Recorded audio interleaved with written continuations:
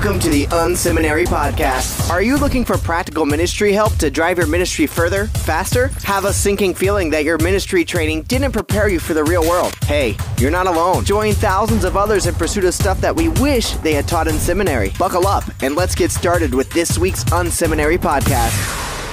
All right, well, welcome. Happy Thursday, everybody. We just want to start off with that. Thanks so much for listening in to the Unseminary Podcast. My name's Rich, the host around these parts. Today, we've got a fascinating interview. I've been looking forward to this. What if I was to tell you that there's a group of people, actually 67,000 people in this community who don't have, or up until this guest, who don't have a kind of active presence of Christ there, a kind of a church, something reaching out to them. What if I was to tell you that that's in America, in this country?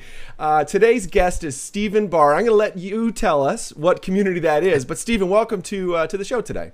Thanks, Rich. It's a pleasure to be here. Nice. So Steven runs a ministry called Cast Member Church, which reaches out specifically to the cast members at Walt Disney World in Orlando, Florida. The largest single-site employer, just heard this today, the largest single-site employer in the entire country. So Steven, I look forward to hearing more about this. What's the idea behind Cast Member Church? Well, cast members, which is Walt Disney's term for an employee. Anyone who works for the Disney company is a cast member. So because his attitude was that they have a role to play. It's a show, and no matter what your job is, you have a role to make the show happen. So anyway, you see where Disney draws the most talented, we call them dreamers and doers. And this is a place where not just Walt Disney World, but Disneyland and the parks around the world, but these are magnets for creative people. These and they're like talent incubators. These young people come out of college. They come to work for Disney to develop their skills and not just entertainment, but business and things like that. But it's an incubator. Absolutely. It's a magnet. And so we felt, what a great opportunity to be able to bring Christ into that formation process as they're developing their talents and abilities. If Jesus can become a part of that process as well, imagine the potential they have when they move on beyond Disney. Very cool. I know at our church we have, there's like a cadre of, there would be 20-somethings, early 30-somethings who have been through the college program at Disney World. And it's true, there's a unique quality of those individuals. When you kind of take them as a whole, they're like talented, creative people that are making a difference in all kinds of different industries now. And so I think it's such a unique idea, what you're doing here. So let's take a step back. Give us a bit of the history. How did you get started? Why do this? It's such an interesting, ministry. That's a great question. I've always loved Disney. I mean, most people who have ever been to the parks, I mean, that first time they remember going to Disney, it's a magical experience. But for me, that experience stayed with me all the way growing up. And in 1991, I believe it was, I was a cast member for a while. And I remember looking around and going, wow, it's a shame there isn't a church to minister, because all of these cast members have crazy schedules. I mean, you cannot put something together that would be normal or predictable. But I remember thinking, wow, wouldn't it be cool if there was a church just for cast members? And I forgot about that. I mean, I really did. It was one of those things where, many, many years later, and it came back to, I don't want to say haunt me, but it certainly came back to get me. Very cool. Well, has anybody tried this before? Is this, and when you say church, like, what is this? Is this like, do you do services, at the foot of Cinderella's castle on Sunday mornings? Like, how are you doing cast member church? Wouldn't that be fun?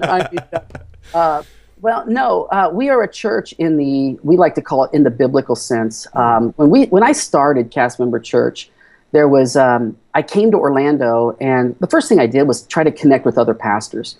And I started hearing the horror stories of churches that had tried and failed to reach Disney. It's a very, it's show business. So it's like putting a church in Hollywood. And it's so the churches have tried and failed. And so I started asking myself, well, why? Why have they failed? Because I know God would want something here. And so I just really started, and I have to admit that I came with this model in my mind of how it was going to work and how awesome it was going to be. And I believe it was about 2 weeks into it where God took that plan and said, nah, nope, not going to do that one. Oh, yeah, definitely. I had almost, it was not a crisis, but I mean, I really had a moment of truth where I really had to ask the Lord, what do you want to do? Not what are my plans? What do you want to do? I'm hearing all these stories about churches trying and failing. And so here's a novel thought. I went back to Scripture. I decided, how did it work? How did it work? And the book of Acts became my best friend for weeks. And I just kept looking at this dynamic church. And somewhere in that wrestling, I heard a quote by somebody I'm very fond of, Mike Breen. And he made this comment about, if you plant churches, you might get disciples. But if you make disciples, you always get the church. And I thought, well, that's so it. True. That's it. We've been doing it backwards. So instead of planting a church at Disney, let's just focus on making disciples. And if we make disciples, God will take care of the church. Very and cool. That's exactly what's happened. Very cool. Now that's I think a great idea, a great thought, right?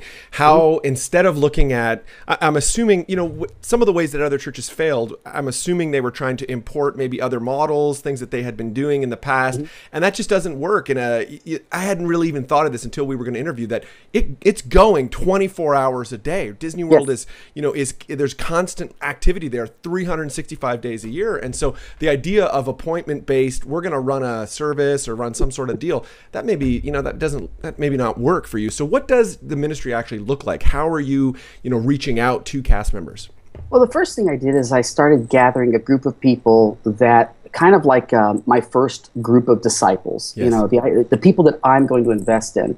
And then these people in turn will lead their own groups. And we become a network that has, we call them the group's communities. Nice. And D stands for Disney until, they don't like that. We'll call it D for discipleship. Yes.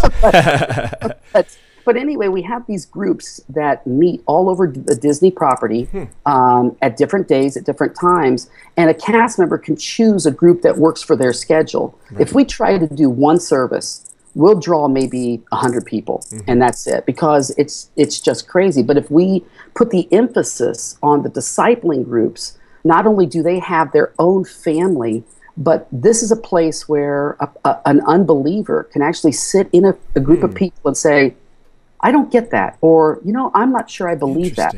And that's okay, because it's a family. Right. And so they're drawn to the family element. But within that family element, discipling begins to take place. And so we have this network that meets at different times and different days. Very cool. One of the things I love, I will make sure, I want everybody who's listening to check out your website, which is castmemberchurch.com, right?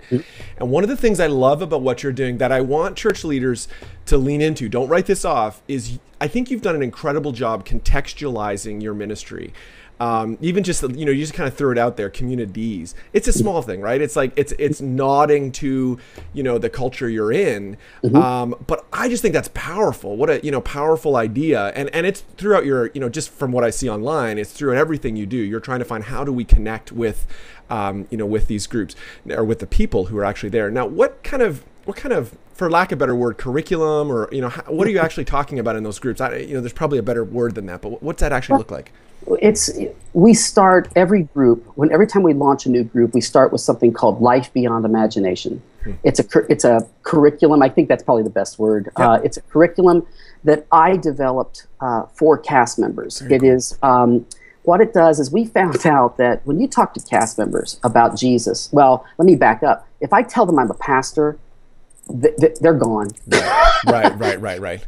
The conversation shuts down, and the idea of talking about Jesus and even trying to get a conversation going is extremely difficult, right. and at least in our culture. And so, but in my conversations with cast members, I mean hundreds of cast members, I realized that none of them are afraid to talk about purpose. And I thought, okay, that's huge, because purpose is the core of who we are. We exist because God has given each one of us a purpose, a reason to glorify him. So I thought, what if I worked through a scriptural model on how to help a person find their purpose? And in that process, we introduce Christ. We introduce this idea of, you have a purpose, but you're separated from the one who gave you that purpose. And so we called it life beyond imagination, which hence the Disney kind of vocabulary. Yeah. But we also use what we call Disney speak, another word for vocabulary. And we use words like story, dream, quest, mark, and these words that float around Disney all the time. But the idea is every week they're working through this process of, why am I here? Right. Who am I? Where am I going? And what does all of this matter? And what's wonderful about it is we've had an amazing conversion rate as a result of this process. Very cool.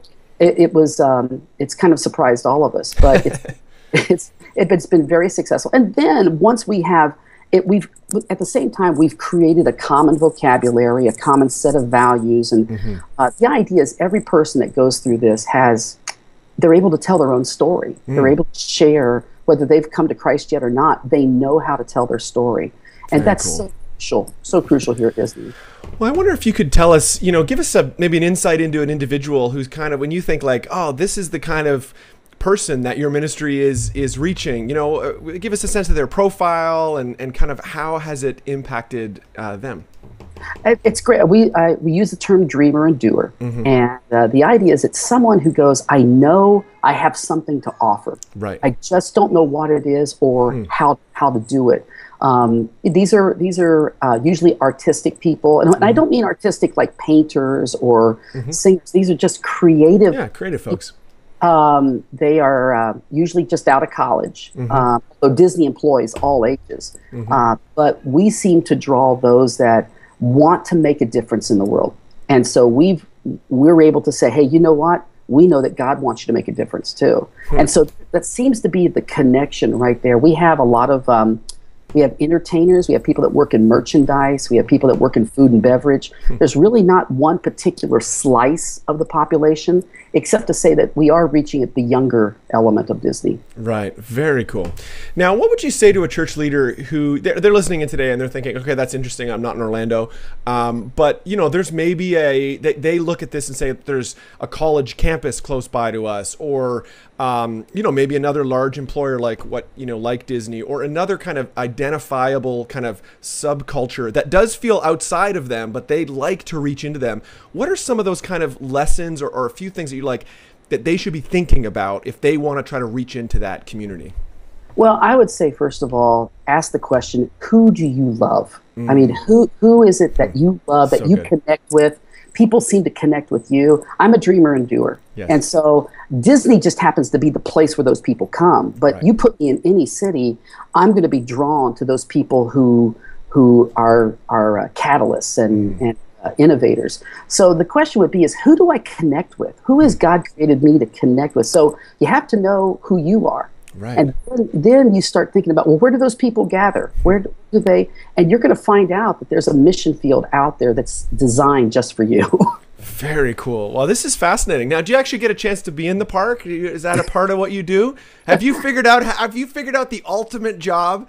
Oh no, I'm ministering today. I got to go ride Space Mountain. The truth is, yes, I do. I get to. I'm in the park so much. Nice. It's never gotten old. I'm not there riding the rides all the time. Although if my kids come with me, chances are we're going to end up on something. Yes. But it's fun. I have the coolest mission field in the world, because where else can you go where people are paid to talk to you? Right. And so I go in as a guest. I don't have any special. I don't receive any special treatment from Disney. We're not endorsed by Disney or anything.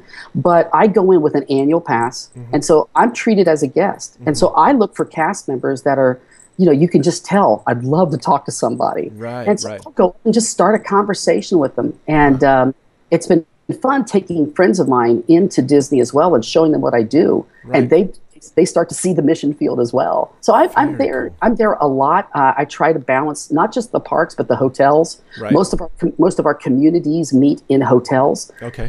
So we don't meet in homes. We meet actually on Disney property. And so yeah, I live about 3 minutes from Cinderella's castle. So gosh. My kids, if they can't hear this thing, this will be very bad. They'll be like, Dad, you've got the wrong ministry. Why are you not in, Florida? I will tell you this, though. I think my kids are the only ones you'll ever hear seriously, Dad, do we have to go to Disney today? I can imagine that. I can imagine that. Well, it's funny because we're similar. We're like, 45 minutes from Manhattan, right? New York City. And it's the same thing, right? Like, I love going into Manhattan when guests come, but my wife and kids are like, no, it's fine. You take them. We're staying here. I don't really want to see Times Square one more time, so I can identify with that. Well, this is fantastic. Anything else you'd love to share with our listeners before we jump into the lightning round? Yeah, just simply the fact that, Disney sounds incredible. It sounds like it makes sense what we're doing. But the truth is, it took a lot of hard work to figure out how to make this work. And I want to encourage anyone that if you're really feeling called into church planting or something similar to what we're doing, don't be afraid to do the hard work because it's worth it. God wants to do a new work through you. Don't necessarily look at models. You can learn from models. But don't be afraid to step into something innovative because I really believe that's how God grows the church. This is the Unseminary Podcast. Stuff you wish they taught in seminary. All right, well, we're going to jump into the lightning round, that part of the show where we jump through similar questions with people who are on every episode. Today, we're super excited to have Steven Barr with us. He's from Cast Member Church, a really super unique ministry reaching out to cast members at Walt Disney World in Florida. And actually, you're thinking about expanding, or you're in the process of expanding to other locations. Tell us about that. Our vision is to have a cast member church at every Disney location around the world. Wow. So that means Anaheim, Tokyo, Paris, Hong Kong, and Shanghai. Right. And so we are now getting this month. This is exciting. I'm flying out to LA to have the first meeting with leadership, with forming a leadership team for Disneyland Anaheim. Very cool. Wow, that's neat. That's what a cool vision. And again, you'll have a really tough job the day you have to fly to all those parks one after another.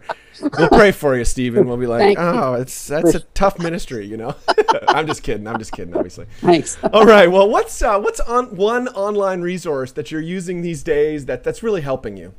For us, we're using something called Fuse. It's similar to Skype, what we're doing right here, but it allows us to have multiple people at the same time on the screen. We can actually have communities that meet virtually. Okay, they don't even cast members don't even have to leave their home, so they're able to connect. I can look at 7 or 8 people at the same time, have a conversation, and we're going to use the same thing for Anaheim. It's going to allow the church to connect virtually.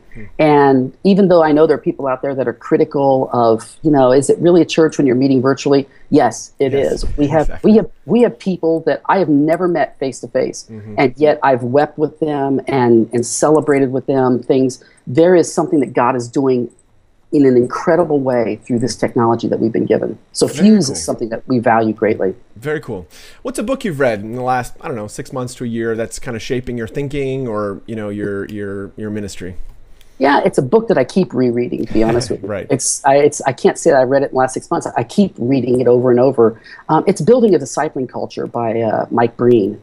It's what, between that book, that's what confirmed for us, hey, I think we're heading in the right direction by building a discipling culture. Also, real quickly, Church Unique by Will Mancini had a powerful impact on our being here at Disney. But Mike Breen's done a great job with building a discipling culture. Yeah, Will Mancini's been on the podcast. He's a great guy. I value him big time. He's a great leader for sure.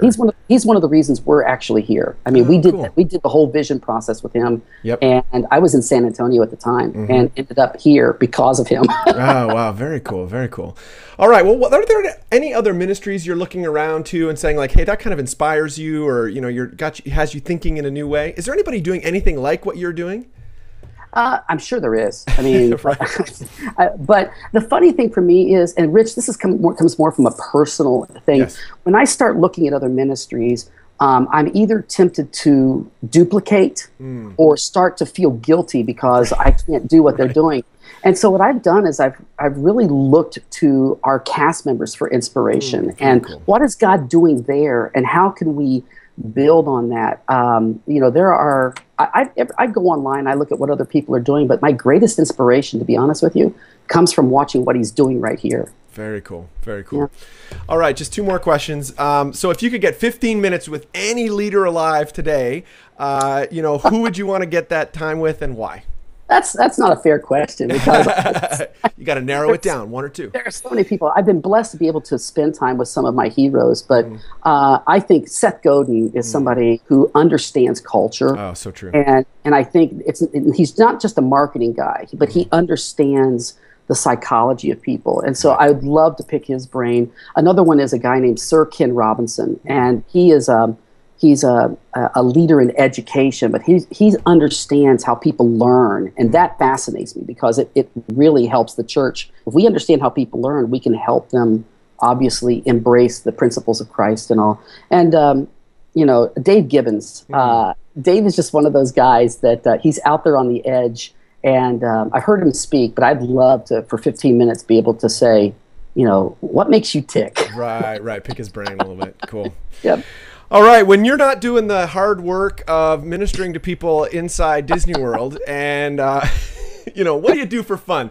How do you kind of kick back? I'm obviously kidding. I'm ribbing you too much on that. I understand. I'm not trying to diminish your ministry. No. What do you do for fun? How do you just kind of kick back, enjoy some downtime? A couple things. One, I love music. I was in fact, when I was a cast member, I was a musician. Okay, nice. And I spent 20 years as a worship pastor. So I love just to play. I love to write.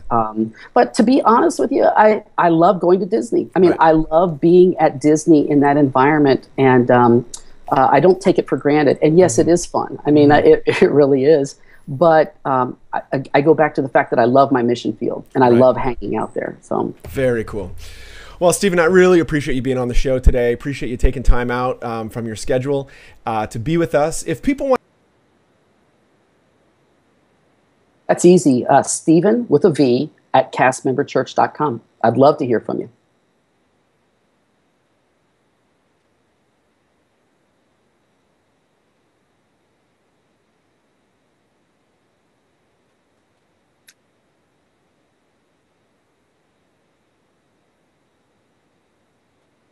Absolutely.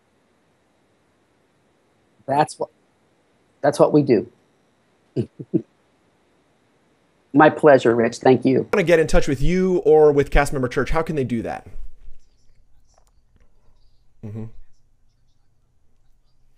Great. Yeah, because I know even just practically, I know there's a lot of students in the college program come down, and there may be church leaders that are like, hey, they've heard that there's some kid in, they're organized in their church that's coming your way. I don't know if you'd be open to, kind of bridging some of those contacts and, helping people as they arrive into Orlando. That might be kind of a nice connection for people listening in. Great. Thanks so much. Thanks, Steven, for being on the show today. Thank you for tuning in to this week's Unseminary podcast. Don't be shy. We'd love to connect. Check out Unseminary Inbox. You can sign up at unseminary.com, and we'll send you helpful training resources every week. Plus, you'll gain immediate access to our exclusive members area with tons of resources you can use. Connect with Rich on Twitter at Rich Birch or through email, rich@unseminary.com. Don't forget to check out the show notes for this episode at unseminary.com. It includes links to what we talked about today and more. Leave a comment. We'd love to hear from you. Did you enjoy today's episode? Drop by iTunes and leave a review. Thanks again for tuning in to this week's Unseminary podcast. Join us next week when we'll learn more stuff we wish they taught in seminary.